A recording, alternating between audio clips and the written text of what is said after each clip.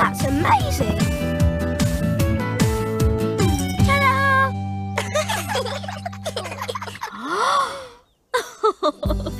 Thank you, everyone. It really is like being outside in the orchard. How did you do it?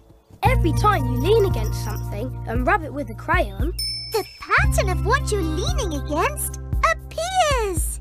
And that's how we can bring the outside inside, to remind Willow of the orchard.